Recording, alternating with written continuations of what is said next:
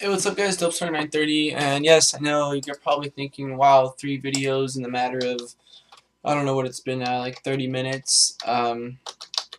Please, stop with the webcam videos. Sorry, but I did forget to mention something in my other 2 videos, because they're kind of specifically towards, one was towards the website, one was towards the controller, and this one is just a little bit of Xbox 360 news that I thought I would throw out there.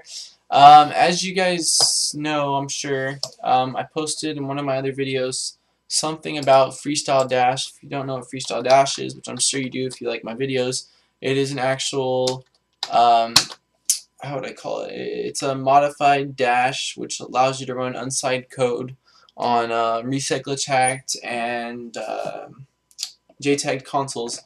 And their website was down for a long time, and nobody really knew what the deal is with it. So in my video, I believe I said something like, what did I say? Oh, there's a chance that maybe Microsoft was busting down on them or something like that, and that maybe they're not going to come out with that new, I think it's the RxE dashboard that's supposed to be coming out with a bunch of new features and connect navigation and all types of crazy stuff.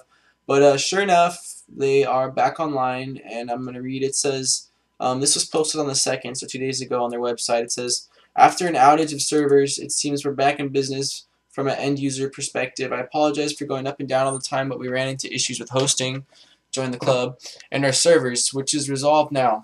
A lot of things run on the back end that no one sees and that has been set up and working for a while, but it seems to be all working now, minus a few aesthetic issues which will be resolved in the next few weeks. So that's that. And also, they actually released a new Freestyle Dash, and that's going to be called Freestyle Dash 2.2. It says, we started to do some small updates and fixes on Freestyle Dash running on a Slim.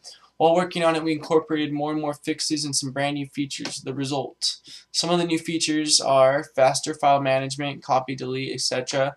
Play games from PC Share with ConnectX plugin. Support for Slim onboard MU. So I believe memory unit, I'm guessing.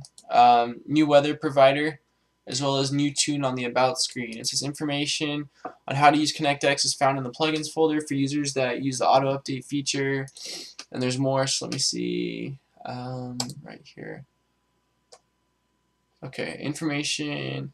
For users who use the auto update feature, the ConnectX only package can be downloaded separately. Instructions included. What else? The complete change log. Okay, actually, there's a ton of new stuff. I guess those ones I was reading, those 5 are just the main things. But there's actually, let's see, 1, 2, 3, 4, 5. It looks like 40 to 50. Just a ton of new things. For this Freestyle Dash. So I'll put a link to the actual page with all the details so you guys can check it out if you're interested and download it. I'll probably download it and make a video on it or something like that, so be looking for that. Alright, so I'm going to end this video. Just wanted to be a quick little update on what was going on with that, because I felt like that's pretty cool for the homebrew scene. Alright guys, so this is Dopestar 930 and I'm out. Peace guys.